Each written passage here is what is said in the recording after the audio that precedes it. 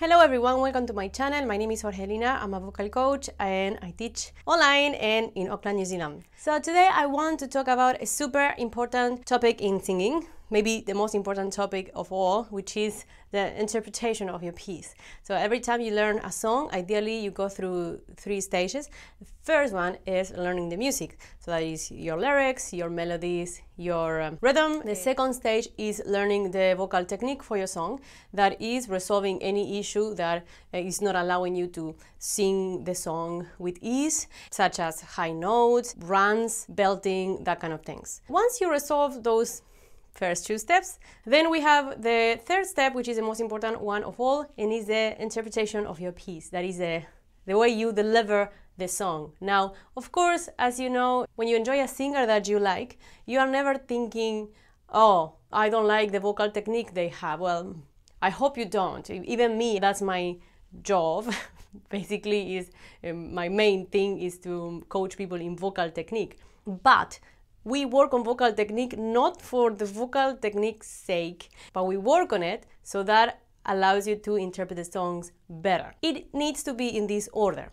If you don't get your vocal technique right, you are going to be singing and worrying about whether you reach those high notes or not, instead of delivering the message, which is what really matters. When you go enjoy a singer, you go to be moved and to feel emotions and things like that. You don't go to hear perfectly coordinated vocal system. Hopefully not. So that's what I want to talk about today. Most people, when they perform, they find that it is awkward to sing in front of an audience, and I'm of course talking about beginner singers here. And maybe you are a singing student and you are thinking about maybe going to an open mic or to sing with a band for the first time, something like that. And then you find that you go and you are like sort of singing petrified. And so what I'm going to give you today is a few tips that can make your interpretation a little bit more credible and a little bit better.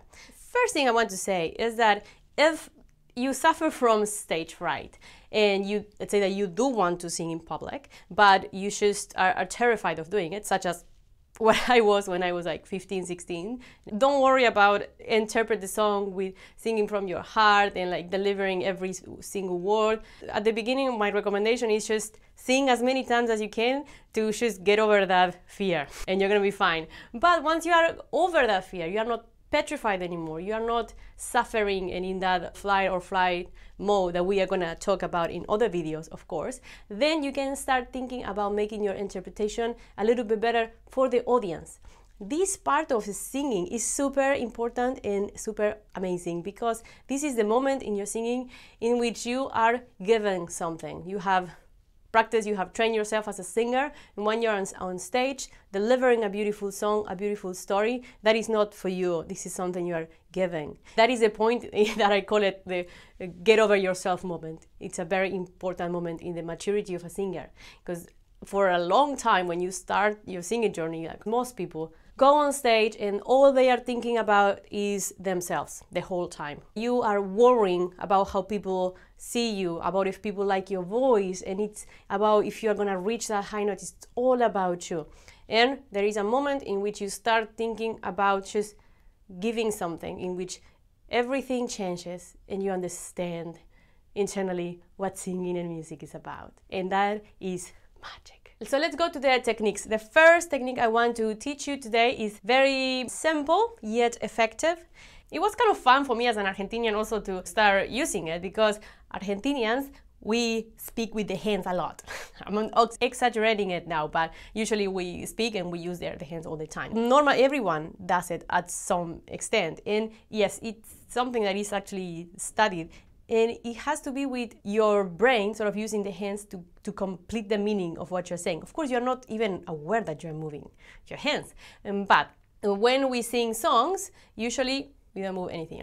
If I tell you a story of something that happened to me, and it's something very emotional, and I tell it to you like this, and I don't move my hands in the whole time, you're not going to believe me. It's going to be subconscious. You're going to be a little bit of, there is something, a little bit of noise there. When you sing, it's the same thing. If you sing a song, an emotional song, like most songs, and you don't you don't move, it's not credible for the brain. And again, this is all subconscious. So an exercise that you can do with a friend that you have or a family member, just tell them something exciting that happened that day or something emotional. It doesn't have to be exciting. Don't direct your hands purposely, but just observe how the hands naturally move when you talk. Just observe. Pay attention to it, because you already do it. You're just not aware of that. Once you go familiar with this, then you can grab the lyrics of your song and you can say them. You say the lyrics of your song as if you were telling a story. Take your time to do it. First, of course, you have to connect with the words that you are saying. You have to be present in the words. And you're going to see that automatically you start moving the hands a little bit. Doesn't have to be a huge movement, but there is going to be some energy moving.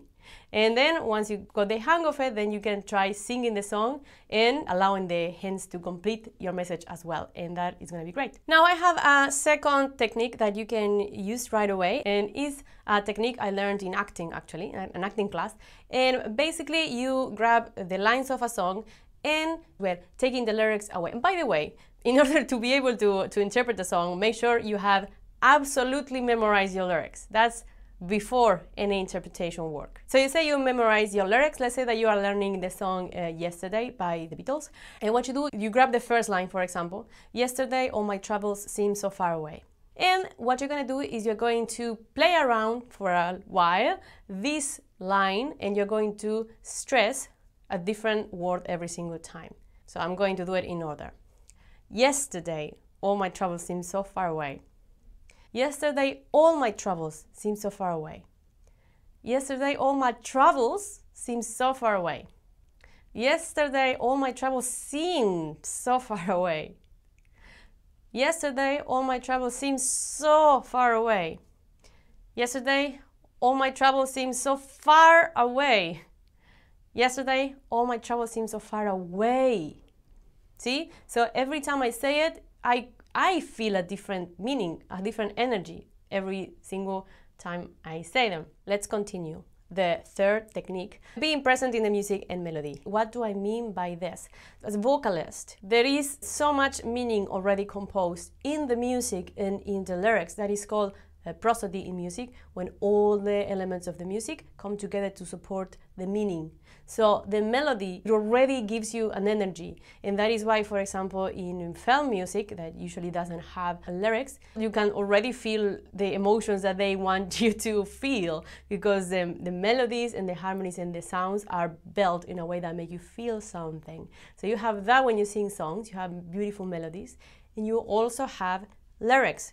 Now, lyrics by themselves, they already have energy. Words have energy. You as a singer, you are a channel for that meaning. So if you can do the exercise of, instead of just thinking really hard of what comes next and the high note and all the kind of things that we do when we just start, if you just give yourself to the music, to the melody, you're present, feeling the music, allowing the music to go through your body, and if you are deeply present in every word, not anticipating the words, but present in the words, you're gonna see that just that gives you so much energy, so much interpretation energy. And the amazing news is that no one has the same way of interpreting a song. So if you use any of these techniques, every time you sing a song, it's gonna be so different from anyone else. And people is going to enjoy more your songs, but more importantly, you are going to enjoy more the magic of being a singer. If you are finding this content interesting, go ahead and subscribe to my channel, because I am constantly posting useful content on how to be an integral singer with all the skills a vocalist needs to not only be a nice singer, but also a musician, an artist. So the last thing I wanted to talk about today is a little bit of a bonus about how to get over the nerves of singing in public. I was not shy when I was a child and a teenager. I was pathologically shy. It was really bad. And I got over that through singing. So it is possible. How do you get over the nerves? When you are just starting singing, it can be really, really hard to get over those initial nerves that sometimes are petrifying, and you start singing lessons and deep inside you do want to sing in public, but then when you go there, you're like, what if I don't? So how to get over that if you want to get over that and start enjoying your life as a musician.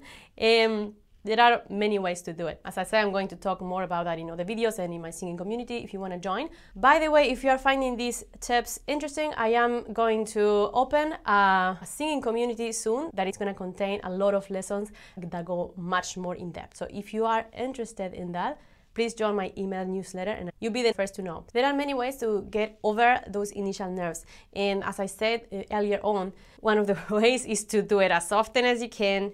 It's always about like choosing like the one thing that you can try. Like for me, there are two things that you can try that are always gonna make it much, much easier. The first one is being present in your body.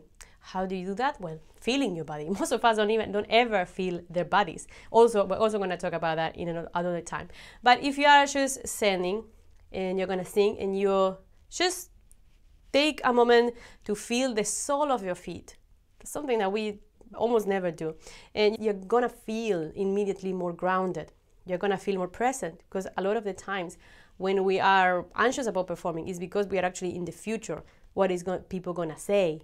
Things like that. If you are in the present everything is good. We all know nowadays that the lesser brain has a big role in us being petrified, and that those fears are not actually rational. So being grounded, it works at that level, and it makes everything a little bit more easy. Because if you are grounded, feeling the soles of the feet, center in your body weight, not bringing your heels back or anything like that, and you allow your body to sort of discharge energy through the sole of the feet, then your brain is gonna assume that you are safe, that you are not like chased by a lion. The second thing that will help you immediately is your breathing.